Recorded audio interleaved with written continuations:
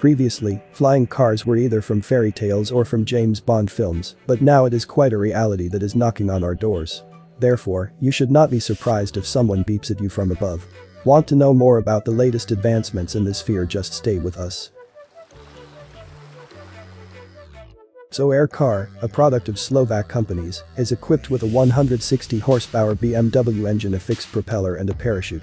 This car has conducted more than 70 hours of test flights, made 200 takeoffs and landings, and is able to perform steep turns at 45 degrees. The flight range will be 1,000 kilometers and the speed is 300 kilometers per hour more. AirCar is a two-seat four-wheel transformer. To switch to airplane mode, the rear part of the car is lengthened, exposing compartments with retractable wings. The process of converting folded wings in half is fully automated. A two-bladed propeller is used for takeoff and further flight. At the end of the flight, the wings are retracted back into the car, and then it moves like a normal ground car. Feel free to give us a like and subscribe to our channel if you would like to see more. Thank you very much for watching.